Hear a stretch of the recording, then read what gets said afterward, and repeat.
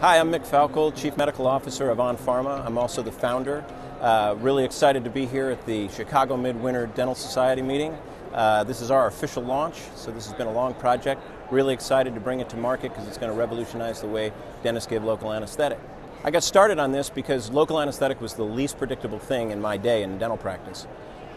I was frustrated with the amount of time local anesthetic takes to take effect. I was also frustrated with patients that were feeling the anesthetic, kind of the bee sting of the anesthetic. I was taught in dental school that you could base your whole practice or build a whole practice around a comfortable injection. So I worked real hard on my technique, but I still had those patients that first drop of anesthetic that would go in, they were feeling that. So I wanted to see if I could correct that. That's a chemical problem, that's not a technique problem. So I wanted to see if that would be able to be corrected. So first thing we did is develop sodium bicarbonate in a perfect pH.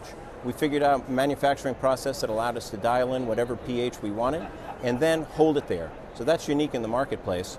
We then needed a compounding device, which is a way to get sodium bicarbonate into our anesthetic cartridge. This is our mixing pen, which is a compounding device that allows us to do that. Very precise device that controls for a number of variables that needed to be controlled for.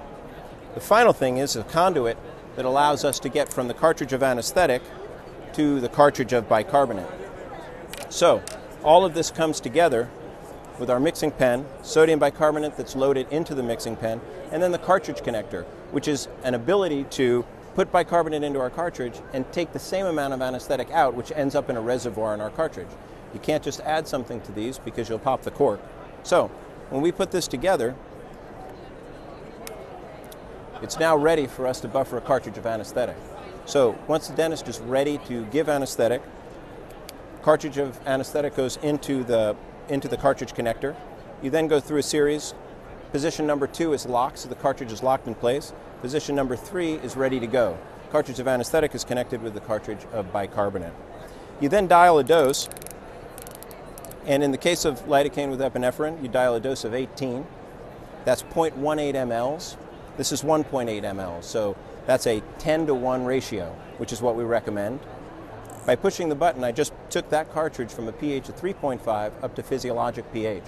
That allows us to have 6,000 times more of the base form of the anesthetic or the active form of the anesthetic, which is lipid soluble and will go through the nerve membrane just like that. We now then go take the cartridge connector back to position 1. We take this out, drop that into your dental syringe or however you'd like to deploy it. What I like to say is we don't touch the patient, we just take this from a dud and make it a silver bullet.